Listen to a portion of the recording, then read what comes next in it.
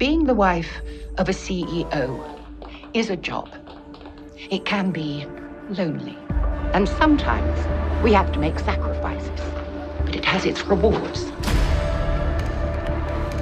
I know I keep asking, but please, let's run away together. Let's do it. I'm leaving you. Is this not enough for you? It's never been about the money. I wasn't there enough for you. I was always at work. That will change.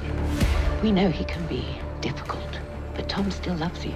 I know that life would be a little tricky. Where have you been? What are you doing? They must have been inside the flat.